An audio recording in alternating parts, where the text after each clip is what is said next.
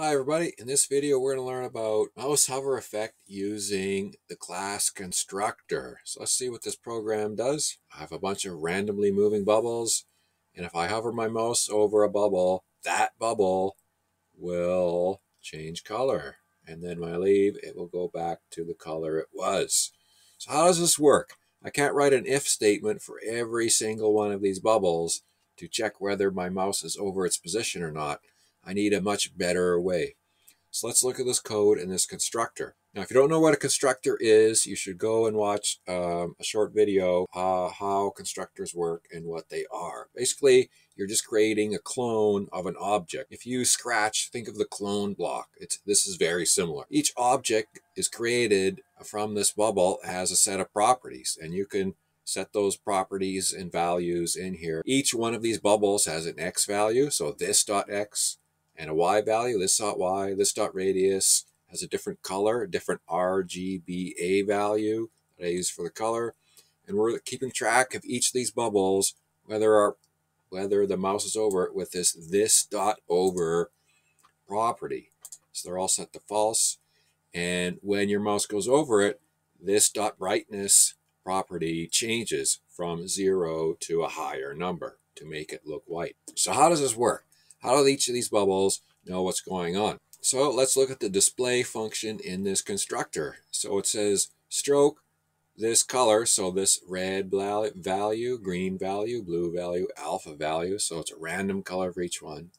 If this over is true, so if this over is true, then it's changing the brightness of that bubble. And then when it goes away, it's no longer true. Then it goes back to its original color, which is stored in the property of that particular bubble. So each bubble has its own set of values for these properties. So how do we know it's true? So we look at the move property. So in the move property, we just have one if statement that checks to see if the mouse X is between the left-hand side and the right-hand side of that circle using the radius, and if the mouse Y value is between the top and the bottom of that circle using the Y position and the radius, just like we looked at in the last video with the instances.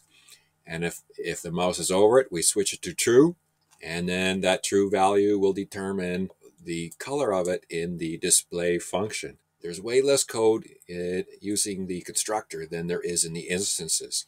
You're just putting the code in the constructor, and it constructs that object with these properties, with these values, and each object will check whether the mouse is over it by comparing its position to the mouse, and then it will change its own property, just the property of that one object, based on whether that mouse is on or off of it, and then it will display the color of it based on whether that this dot over property is true or false. Yeah, so it's a much simpler way, I think, of controlling a lot of objects to see if your mouse is over it. This is a very good method.